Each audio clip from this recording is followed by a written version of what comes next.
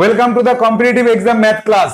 আজকে আমরা কম্পিটিটিভ এক্সামের ম্যাথ ক্লাসের 92তম ক্লাসে রয়েছি। আজকে আমরা সংখ্যা তত্ত্বের উপর কিছু ইন্টারেস্টিং এবং ভেরি ভেরি ইম্পর্টেন্ট বিষয় নিয়ে আজকে আলোচনা করব। যদিও আমরা অলরেডি সংখ্যা তত্ত্বের ক্লাসগুলোকে পেছনে ফেলে এসেছি এবং আমরা আরো অন্যান্য চ্যাপ্টার নিয়ে আলোচনা করছি। তো 91তম ক্লাসে আমরা আলোচনা করেছিলাম সরলীকরণের উপরে এবং এর পরবর্তীতে আমাদের সমীকরণের উপর আলোচনা করার কথা, কিন্তু আজকের ক্লাসটি একটা বিশেষ ক্লাস। এই ক্লাসে আমরা আলোচনা করব শাহ পাবলিকেশন থেকে প্রকাশিত সংখ্যা তত্ত্ব নামক বইয়ের 1251 দাগ থেকে 1270 দাগ পর্যন্ত যে কটি অঙ্ক রয়েছে সেই অঙ্ক কটির উপরে। তো এই বিষয়টি নিয়ে আজকে আমরা আলোচনা করব। সেই বিষয়টি হলো যে 3 অঙ্ক বিশিষ্ট কিছু সংখ্যা বা 5 অঙ্ক বিশিষ্ট কিছু সংখ্যা বা 6 অঙ্ক বিশিষ্ট যে সংখ্যাগুলি রয়েছে তাদের মোট কতগুলি আছে এটা আমরা সংখ্যা তত্ত্বে জেনে গেছি। তো আজকের আলোচ্য বিষয় হচ্ছে আরো একটু স্টেপ বাড়িয়ে দিয়ে আরো একটু কঠিন পর্যায়ে চলে গিয়ে আমরা কিছু বিশেষ প্রশ্নের উত্তর করব এবং তার সহজ সমাধান কৌশল শিখব, যেটা যে কোনো কম্পিটিটিভ এক্সামের ক্ষেত্রে ভীষণভাবে গুরুত্বপূর্ণ। বিশেষ করে সৈনিক স্কুলের পরীক্ষাগুলোতে বা সরকারি চাকরির জন্য যে কম্পিটিটিভ এক্সাম রয়েছে সেই জায়গাতে এই অঙ্কগুলো কিন্তু প্রায়শই আমরা আসতে দেখে থাকব এবং এই বিষয়টির উপর আমাদের সাম্যক ধারণা অর্জন করতে হবে। তাহলে আমরা কম্পিটিটিভ এক্সামে গিয়ে পরীক্ষার হলে ঘাবড়ে না গিয়ে আমরা সঠিক উত্তরটি করে প্রতিযোগিতায় এগিয়ে যেতে পারবো। তো প্রশ্নটি কিরকম হবে যে 3 অঙ্ক বিশিষ্ট যতগুলি সংখ্যা আছে তার মধ্যে 3 দ্বারা বিভাজ্য সংখ্যা কতগুলি আছে, 5 দ্বারা বিভাজ্য সংখ্যা কতগুলি আছে, বা 6 দ্বারা বিভাজ্য সংখ্যা কতগুলি আছে, বা 9 দ্বারা বিভাজ্য সংখ্যা কতগুলি আছে। এই বিষয়ের উপরে আমরা কিন্তু আগে কখনো সংখ্যা তত্ত্বে আলোচনা করিনি। তো আজকেই প্রথম আমরা এই বিষয়ে আলোচনা করব এবং দেখা যাবে যে এই বিষয়টির উপরে আমাদের যদি সঠিক ধারণা অর্জন করতে পারি আমরা, তাহলে আমরা অনেক কঠিন সমস্যার সমাধান করে ফেলতে পারবো এবং পরবর্তীকালে আমরা যখন উঁচু ক্লাসে পড়বো তখন এপি বলে একটা চ্যাপ্টার আছে, সেই চ্যাপ্টারে তোমাদের যখন প্রবলেম সলভ করবে তখন তোমরা আজকের ধারণাকে কাজে ব্যবহার করতে পারবে। তো আমরা প্রথমে চলে যাব যে একটি একটি করে সমস্যা সমাধানের মাধ্যমে আমরা বেসিক বিষয়টাকে বুঝে নেব এবং সংক্ষিপ্ত আকারে কিভাবে সমস্যা সমাধান করতে হয় সেটাও আমরা দেখে নেব। তো এখানে আমার একটা ঘোষণা আছে যে শাহ পাবলিকেশন থেকে প্রকাশিত যে বইগুলি রয়েছে সেগুলি সম্পর্কে আমি অনেক জায়গা থেকে ফোন পাচ্ছি যে ওই বইগুলো কিভাবে পাবো। শাহ পাবলিকেশন থেকে প্রকাশিত এই বইগুলি কিন্তু ওপেন মার্কেটে পাওয়া যাবে না, আমাদের সঙ্গে কন্ট্যাক্ট করতে হবে এবং কুরিয়ার সার্ভিসেই কিন্তু এই বইগুলোকে সংগ্রহ করে নিতে হবে। সেজন্য সঠিকভাবে সঠিক জায়গায় যোগাযোগ করতে হবে। তো এবার আমরা সমস্যা সমাধানে চলে যাব। প্রথম সমস্যাটি হলো 2 দ্বারা বিভাজ্য 3 অঙ্ক বিশিষ্ট সংখ্যা কতগুলি আছে। যে 3 অঙ্কের সংখ্যাগুলির মধ্যে 2 দ্বারা বিভাজ্য সংখ্যা কতগুলি আছে, এই সমস্যাটি সমাধান করার সময় আমাদের প্রথমে এগোতে হবে এইভাবে যে 3 অঙ্ক বিশিষ্ট সংখ্যা মোট কটি আছে। তো আমরা সংখ্যা তত্ত্বের ক্লাসে এই বিষয়ে আলোচনা করেছিলাম যে যদি বলা হয় 3 অঙ্ক বিশিষ্ট সংখ্যা কটি আছে, 9 এর পরে 2টো শূন্য। 4 অঙ্ক বিশিষ্ট সংখ্যা কটি আছে, 9 এর পরে 3টে শূন্য। 5 অঙ্ক বিশিষ্ট সংখ্যা কটি আছে, 9 এর পরে 4টে শূন্য। তাহলে 3 অঙ্ক বিশিষ্ট সংখ্যা মোট কটি আছে, 9 এর পরে 2টো শূন্য, এতটি, অর্থাৎ 900টি। এবার আমরা লক্ষ্য করব যে এই 3 অঙ্ক বিশিষ্ট সংখ্যা কোথায় শুরু এবং কোথায় শেষ।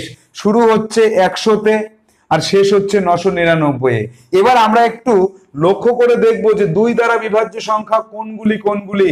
2 দ্বারা বিভাজ্য হতে গেলে এককের অঙ্ক 0, 2, 4, 6, 8 দরকার হয়। তাহলে 100 এটা 2 দ্বারা বিভাজ্য, তারপরে 101 2 দ্বারা বিভাজ্য নয়, 102 2 দ্বারা বিভাজ্য, এইভাবে ক্রমাগত 104, 106, 108, 110 এভাবে করতে করতে 998 পর্যন্ত আমরা পাবো 2 দ্বারা বিভাজ্য। তাহলে একটা রেঞ্জের মধ্যে যে কটি জোড় সংখ্যা আর বিজোড় সংখ্যা থাকে তারা কিন্তু অর্ধেক অর্ধেক হয়। আমরা আগের একটি এপিসোড থেকে জেনেছি যে শুরু যদি জোড় দিয়ে হয় আর শেষ যদি বিজোড় দিয়ে হয় তাহলে তার মধ্যে অর্ধেক থাকে জোড় আর অর্ধেক থাকে বিজোড়। তাহলে এখানে শুরু হয়েছে 100 দিয়ে জোড় সংখ্যা দিয়ে আর শেষ হয়েছে 999-এ, তাহলে এটা বিজোড় সংখ্যা। তাহলে এর মধ্যে অর্ধেক থাকবে জোড় সংখ্যা, আর জোড় সংখ্যা মানেই 2 দ্বারা বিভাজ্য। তাহলে আমরা কি করব, অর্ধেক সংখ্যক সংখ্যা হচ্ছে 900-র অর্ধেক 450, 450টি সংখ্যা থাকবে জোড় বা 2 দ্বারা বিভাজ্য। তো এই সমস্যাটি ভীষণ সহজ বলে আমরা খুব অনায়াসে করে দিতে পারলাম। এবার এই সেম অঙ্ক যদি সংখ্যা পাল্টে আসে যে 2 দ্বারা বিভাজ্য 4 অঙ্ক বিশিষ্ট সংখ্যা কতগুলি আছে, তাহলে আমরা এইভাবে এই বেসিক জায়গাগুলোতে আর যাব না, আমরা চলে যাব ডাইরেক্ট কোথায়, যে 4 অঙ্ক বিশিষ্ট সংখ্যা কয়টি আছে আগে সেই জায়গাটাকে লক্ষ্য করব। যে 4 অঙ্ক বিশিষ্ট সংখ্যা আছে 9 এর পরে 3টে শূন্য এতটি, আর এর মধ্যে এতগুলো সংখ্যার মধ্যে 2 দ্বারা বিভাজ্য কয়টি, এর অর্ধেক সংখ্যক অর্থাৎ 4500টি। 4500টি হচ্ছে 2 দ্বারা বিভাজ্য সংখ্যা আছে। এবার যদি বলে 5-6 অঙ্ক বিশিষ্ট 7 অঙ্ক বিশিষ্ট, সেম পদ্ধতিতে আমরা নির্ণয় করে ফেলবো। এবারের সমস্যাটি দেখো যে 3 দ্বারা বিভাজ্য 3 অঙ্ক বিশিষ্ট সংখ্যা কতগুলি আছে। ঠিক আগের অঙ্কটির মতোই যে 3 অঙ্কের সংখ্যা আছে 900টি এবং শুরু হয়েছে 100 এবং শেষ হয়েছে 999।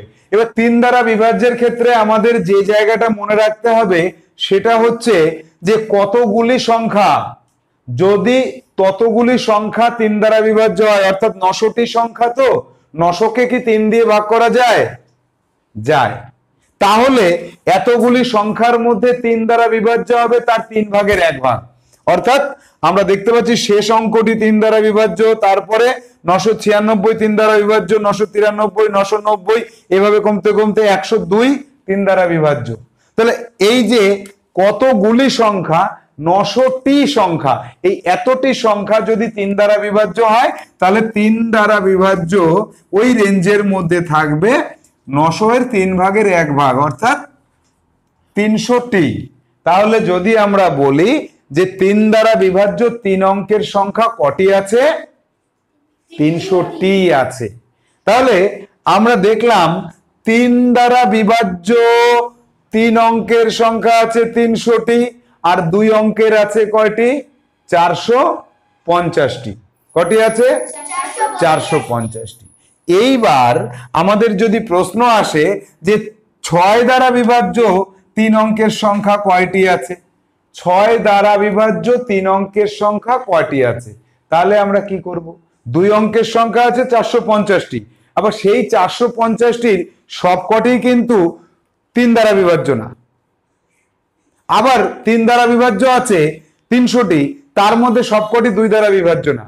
কিছু কিছু আছে 2 দ্বারা বিভাজ্য, আর কিছু কিছু আছে যারা 2 দ্বারা বিভাজ্য না। এইবার আমরা দেখব যে এই 3 দ্বারা বিভাজ্য যে 300টি সংখ্যা আছে, এরা সবাই কি জোড় সংখ্যা নাকি কিছু জোড় কিছু বিজোড়? তো এই জায়গা থেকে আমাদের লক্ষ্য করতে হবে, দেখো 3 দ্বারা বিভাজ্য 999 এটা বিজোড়, কিন্তু ঠিক তার পরবর্তী যে সংখ্যাটি 3 দ্বারা বিভাজ্য সেটি জোড়, তার পরবর্তীতে যে সংখ্যাটি 3 দ্বারা বিভাজ্য সেটি বিজোড়। তাহলে 3 দ্বারা বিভাজ্যের ক্ষেত্রে কোন একটা রেঞ্জের মধ্যে নিয়মটা এরকমই হয়, একটা থাকে জোড়, ঠিক তার পরেরটা হয় বিজোড়, আবার তারপরটা জোড়, তারপরটা বিজোড়। তাহলে এই 300টি সংখ্যার মধ্যে অর্ধেক সংখ্যক জোড় আর অর্ধেক সংখ্যক বিজোড়, তাই তো? তাহলে আমরা বলতে পারি যে 3 অঙ্ক বিশিষ্ট যে 300টি অঙ্ক 3 দ্বারা বিভাজ্য, তার মধ্যে অর্ধেক সংখ্যক হচ্ছে জোড় আর অর্ধেক সংখ্যক হচ্ছে বিজোড়। তাহলে এই বিজোড় যে অর্ধেক সংখ্যক আছে তো আর 2 দ্বারা বিভাজ্য হয় না, হয় না। তাহলে জোড় সংখ্যা আছে কয়টি, ওই 300-র মধ্যে অর্ধেক সংখ্যক অর্থাৎ কত, 150। এই 150টি সংখ্যা জোড় 3 দ্বারা বিভাজ্য, অর্থাৎ 2 দ্বারাও বিভাজ্য 3 দ্বারাও বিভাজ্য। তাহলে আমরা বলতে পারি যে 3 অঙ্ক বিশিষ্ট যে সংখ্যাগুলি আছে তার মধ্যে জোড় এবং 3 দ্বারা বিভাজ্য আছে 150টি, অর্থাৎ তারা 6 দ্বারা বিভাজ্য। তাহলে এবার যদি প্রশ্ন হয় যে 6 দ্বারা বিভাজ্য 3 অঙ্কের সংখ্যা কটি আছে, 150টি, আর 3 অঙ্কের সংখ্যা 3 দ্বারা বিভাজ্য কটি আছে, 300টি, আর 2 দ্বারা বিভাজ্য আছে কয়টি, 450টি। এবার আমরা একটা সমস্যার মধ্যে এই 3টে সংখ্যা দ্বারা বিভাজ্য খুব অল্প সময়ের মধ্যে নির্ণয় করব শর্টকাট পদ্ধতিতে। সমস্যাটি আমরা বোর্ডে দেখতে পাচ্ছি যে 5 অঙ্ক বিশিষ্ট সংখ্যাগুলির মধ্যে কতগুলি সংখ্যা 2 দ্বারা বিভাজ্য। কতগুলি সংখ্যা 3 দ্বারা বিভাজ্য, কতগুলি সংখ্যা 6 দ্বারা বিভাজ্য। তাহলে এই সমস্যাটির সমাধান করতে হলে আমরা আগে যে দুটি সমস্যার সমাধান করলাম সেই ধারণাকে ব্যবহার করব। কিভাবে? 5 অঙ্ক বিশিষ্ট সংখ্যা কতগুলি আছে? 9 এর পরে 4টে শূন্য, এতটি আছে 5 অঙ্ক বিশিষ্ট সংখ্যা। তার মধ্যে যদি বলে 2 দ্বারা বিভাজ্য, তাহলে এই 5 অঙ্ক বিশিষ্ট যতগুলি সংখ্যা আছে তাকে 2 দিয়ে ভাগ করে দাও, তাহলে 45, 1, 2, 3 এতটি সংখ্যা 2 দ্বারা বিভাজ্য। 3 দ্বারা বিভাজ্য সংখ্যা কয়টি? এক্ষেত্রে কিন্তু অর্ধেক করে দিলে বা 3 দ্বারা ভাগ করলে হবে না। আগে আমাদের লক্ষ্য করতে হবে যে এই যে যতগুলি সংখ্যা, এই এতগুলিকে কি 3 দিয়ে ভাগ করা যায়? হ্যাঁ, যায়। তাহলে 3 দ্বারা বিভাজ্য সংখ্যা আছে 9 এর পরে 4টে শূন্য বাই 3, তাহলে 3 এর পরে 4টে শূন্য, এতটি। তাহলে এখানে পেয়েছিলাম যে 45,000টি, এখানে পেলাম 30,000টি। আর 6 দ্বারা বিভাজ্য যদি বলা হয় তাহলে আমাদের দেখতে হবে যে এই 3 দ্বারা বিভাজ্য যতগুলি আছে তার অর্ধেক। তাহলে এই 30,000-এর অর্ধেক করে দাও, পেয়ে যাব আমরা 15,000 এতটি। তাহলে আমরা শর্টকাট যে পদ্ধতিটা মনে রাখবো, পরীক্ষার হলে আমরা সময় নষ্ট না করে উত্তর করব, সেটা হলো যে কয় অঙ্ক বিশিষ্ট সংখ্যার কথা বলা আছে তার মোট সংখ্যা কতগুলি, ততগুলিকে 2 দিয়ে ভাগ করলে 2 দ্বারা বিভাজ্য সংখ্যা, ততগুলিকে 3 দিয়ে ভাগ করলে 3 দ্বারা বিভাজ্য সংখ্যা, তাকে যদি 6 দিয়ে ভাগ করি তাহলে 6 দ্বারা বিভাজ্য সংখ্যাগুলিকে আমরা পেয়ে যাব। এবারের সমস্যাটি লক্ষ্য করো যে 3 দ্বারা বিভাজ্য 4 অঙ্কের অযুগ্ম সংখ্যা কয়টি। তো এই সমস্যাটির সমাধান করার জন্য যে বুদ্ধি অ্যাপ্লাই করতে হবে অলরেডি আমরা সেটা পেয়ে গেছি। তারপরেও সমাধানটা একবার দেখে নাও যে 4 অঙ্কের সংখ্যা আছে মোট কটি? 9 এর পরে 3টে শূন্য, এতটি। এই সংখ্যাটা তো 3 দ্বারা বিভাজ্য, তাহলে 3 দ্বারা বিভাজ্য 4 অঙ্ক বিশিষ্ট সংখ্যা আছে কটি? 9 এর পরে 3টে শূন্যকে 3 দিয়ে ভাগ করে দাও, তাহলে 3 এর পরে 3টে শূন্য, এতটি, অর্থাৎ 3000টি আছে 3 দ্বারা বিভাজ্য সংখ্যা। এর মধ্যে অর্ধেক যুগ্ম অর্ধেক অযুগ্ম, তাহলে অযুগ্ম কয়টি পাবো আমরা? অযুগ্ম পাবো এই 3000-এর অর্ধেক, অর্থাৎ 1500টি, 1500টি অযুগ্ম আছে।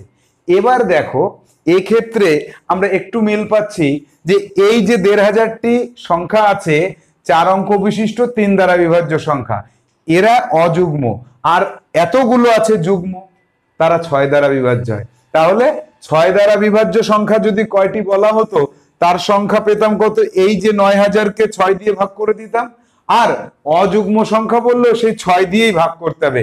তো আমরা এইভাবে 3 দ্বারা বিভাজ্য 3000টি তার অর্ধেক আবার বের না করে একবারে আমরা কি করব, ওই যে 9000টি আছে, 9000টি সংখ্যা আছে, তাকে একবারে 6 দিয়ে ভাগ করে দিলে পাবো 1500, এতটি পাবো অযুগ্ম, আবার এতটিই পাবো যুগ্ম, অর্থাৎ 6 দ্বারা বিভাজ্য।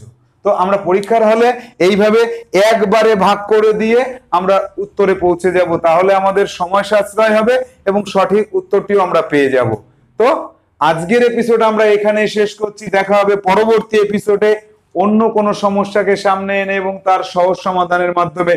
ততদিন পর্যন্ত শাহ পাবলিকেশন থেকে প্রকাশিত সংখ্যাতত্ত্ব নামক বইয়ের 1251 থেকে 1270 পর্যন্ত প্র্যাকটিস করতে থাকো এবং নিজেরা এই ধরনের সমস্যা তৈরি করে প্র্যাকটিস করো। নিজের যোগ্যতাকে অনেক দূর পর্যন্ত বাড়িয়ে নিয়ে যাও। কম্পিটিটিভ এক্সামে চান্স তোমাকে পেতেই হবে এবং ভালো জায়গায় তোমাকে পৌঁছাতে হবেই হবে, এবং খুব ভালো একটা স্কুলে তোমাকে চান্স পেতে হবে, বা যারা সরকারি চাকরির জন্য খাটছো একটা সুন্দর সরকারি চাকরি পেয়ে নিজের জীবনে সেটেলমেন্ট করতে হবে।